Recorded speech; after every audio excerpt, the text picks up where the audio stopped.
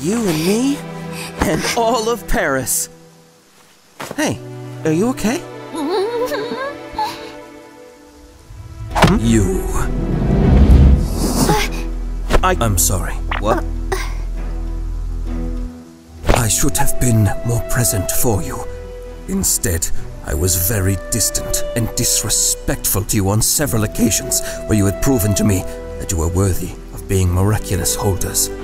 Fu was right to choose you. That's why I will teach you everything I know.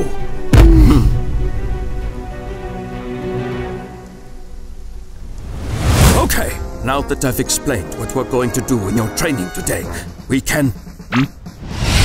Why'd you wear a blindfold? We must not know our secret identity. Is this a rule that Fu imposed on you? Imposed? It's for our safety and for all the inhabitants of Paris. Or, we could practice with our superhero costumes. No! Your costumes give you superhuman abilities. You must be able to fight without superpowers or super costumes. Now, no more talking. Let's start training!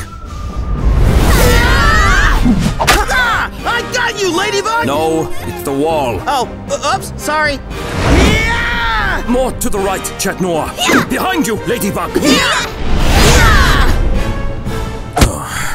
It would be easier if you took your blindfolds off. Don't worry, Master.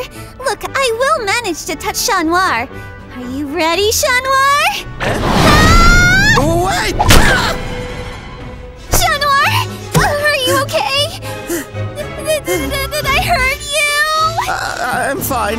Don't worry about it, Ladybug. Why did Fu give Miraculous to teenagers again?